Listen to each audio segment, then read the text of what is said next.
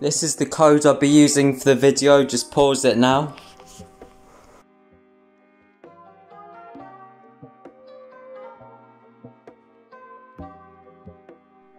And the tutorial is on how to Jakze pop.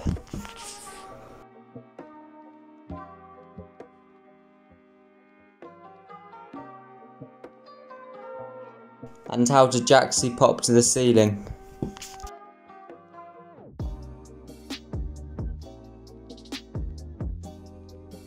Before I start, this is a bit of a backstory of this mechanic and me. Back in late 2019, I actually did this in a free play match, thought nothing of it, and then I was trying it in costume training on the walls, and back in those days it was just air dribbles were non-existent and I couldn't recover from it at all. I could do them on the wall, but whenever it came to the actual air dribble I just couldn't do them. I could only do them on the bit next towards the goal. Then I just gave up on them as there wasn't much point learning them as my air dribbles were too bad, and I think that was before like Gainer and DLG and all those came and changed the air dribbles. When I did it I thought it would never come back again, and I'm surprised it has. But this time Jakze populated it a lot, and I probably wasn't the first to do it. There was probably a lot more to do it before me, but it is a cool mechanic and I will show you all the tips I know of it. So sorry if you just didn't care at all about this, but I thought some people might find it interesting to know that I've done it in 2019 and it's just a cool mechanic in general. And let's get on to the tutorial now. You need a very good air dribble, so when you pop upwards you can recover it and score in the goal.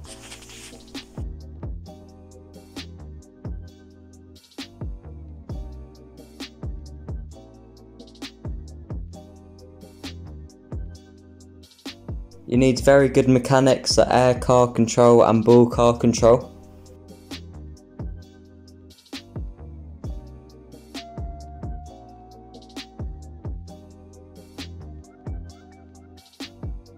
Having closer camera settings can help air dribbles. My camera settings are in my description.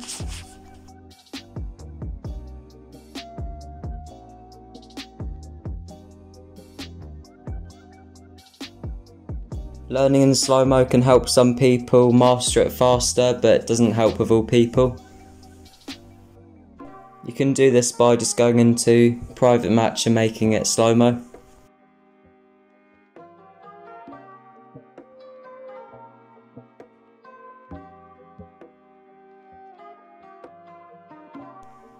Go into shot 1 in the pack or shot 2 if you like the other side, but it doesn't really matter because it's going forwards and not on an angle anyway. Boost forwards then brake so the ball rolls up the wall, like shown on the screen now.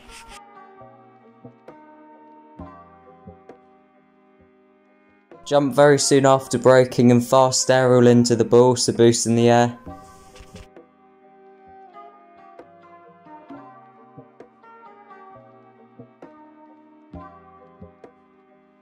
Now for the actual ball hitting part, there's a lot of steps for this, so beware.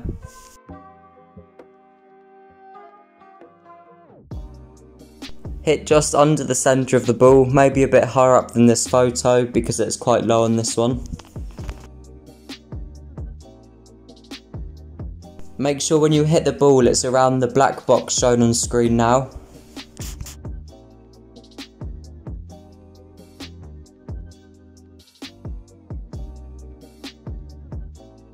You can go any speed into it, but I find the faster you go the higher the pop will be, but it's just preference.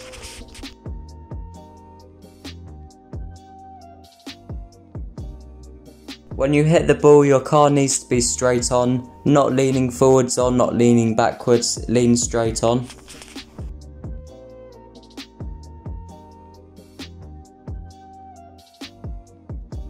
If you hit the ball on the part shown it will pop up nicely. If you hit the ball above it, it will pinch. Any below it will not pop the ball up. Straight after popping the ball on the wall, be ready to boost up fast and angle your car so it won't fly into the wall, so fly upwards. You need to fly up fast because you need to hit the ball when it's still high in the air, not low down, so the air dribble is much easier.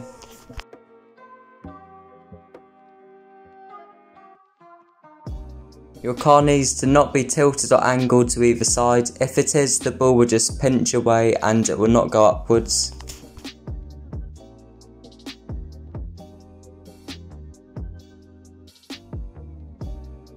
I'll show some fails now and the reasons why there were fails as well.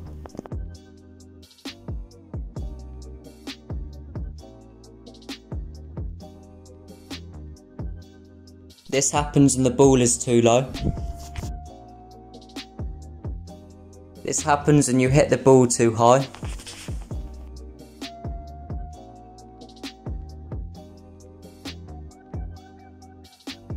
This happens when your car hits the ball too much in the centre so it pops away. This happens when your car is not tilted or angled. This happens when your car is leaning too far upwards. This happens when your car leans too far downwards and it just pinches it. This happens when you're too far above the ball.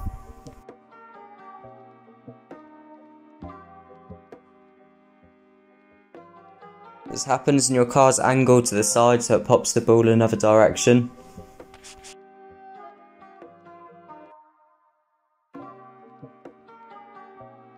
Be patient with this mechanics, it will take a long time and it's a very complex one, and if you've got any questions or worries or anything that's going wrong, just ask in the comments and I'll reply to everything. I'll run the sub to me section, then I'll go into the pop to the ceiling part. It's much more complex, so beware. I'm going to pause the video here to say that 91% of you aren't subscribed to the channel, so if you could go down below, hit the bell and sub to the channel, it would be greatly appreciated. I do weekly tutorials and general videos on Rocket League, and it would just mean a lot if you subbed and liked my videos, and hopefully see you in the future ones. Use the same training pack as before for the shot.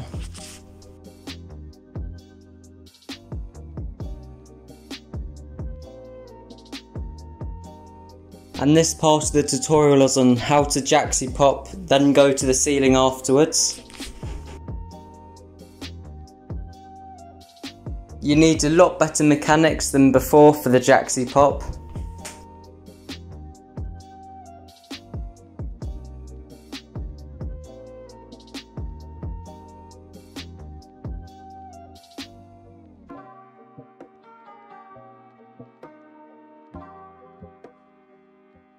You need to be very consistent with the normal Jakze pops before going on to this one.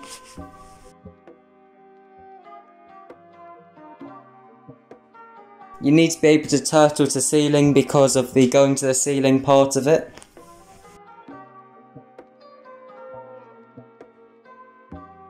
You need to be able to gain a lot of height with air dribbles. I'm using shot 8 and air dribble gauntlet.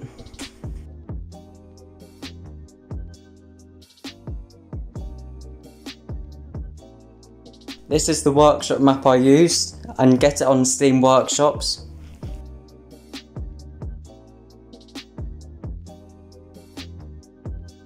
If you're on console, do a pogo off the ceiling and practice getting the ball and hitting it towards the top of the ceiling and gaining height of the air dribble off the pogo.